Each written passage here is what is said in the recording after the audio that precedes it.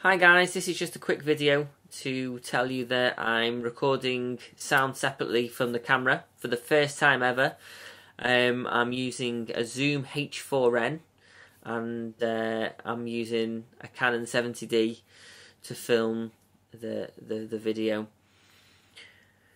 So I bought the Zoom. It was about £180. I think it's a good piece of kit.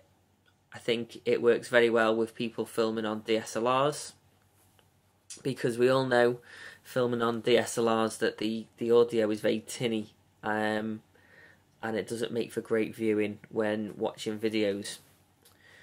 Most of our videos, in fact all of our Take the Cake videos, have been recorded through apps on iPhones. In our last sketch we used the Rode.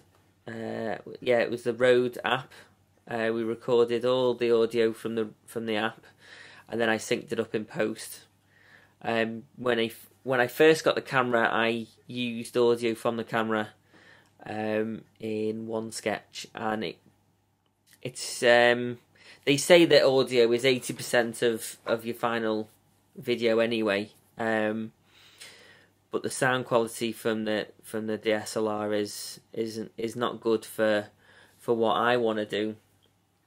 So I invested in separate sound. And the great thing about the Zoom H4N is you can plug in quite a couple of different microphones.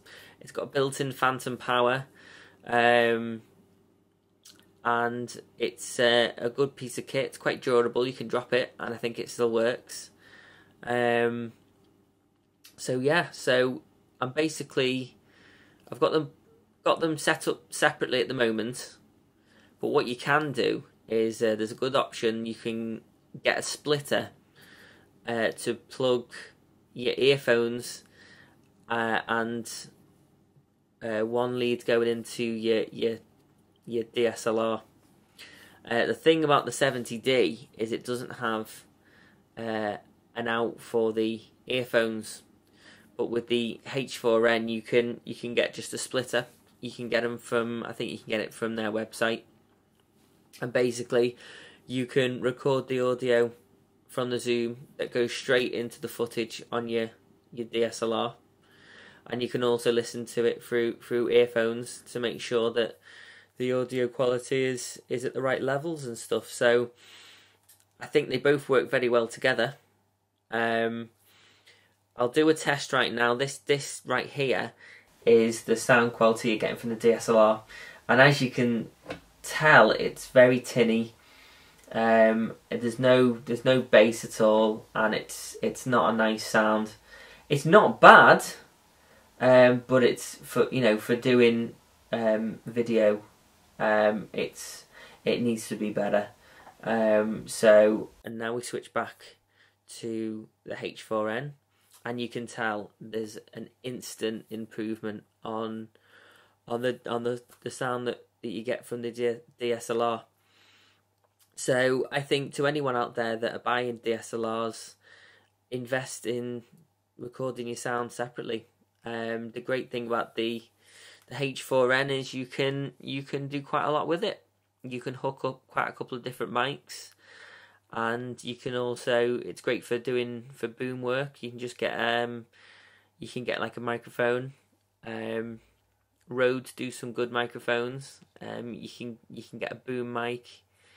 You can get all your windshields, and you can get a boom pole, and then you can connect straight up to the Zoom, and you can get a little clip, and the Zoom can clip on to your jeans or whatever you're wearing at the time, and whoever's doing your sound can basically just have his boom and have it all go into the H4N. And the great thing is it comes straight off an SD card, and I think that's very good, because I do all the editing on a MacBook Pro, and I've got a nice SD reader built in, so my setup works for me. Obviously everyone has different setups, but the H4N, the DSLR and the Mac work very well together. The audio and the video goes straight onto SD cards and you're straight into Final Cut, and I think it's brilliant. So that's my setup. Hope you've enjoyed the video. If there's any questions, please feel free to message me either through Take the Cake Productions or message me on my personal YouTube account. Thank you for watching, and I will see you all soon. Thank you.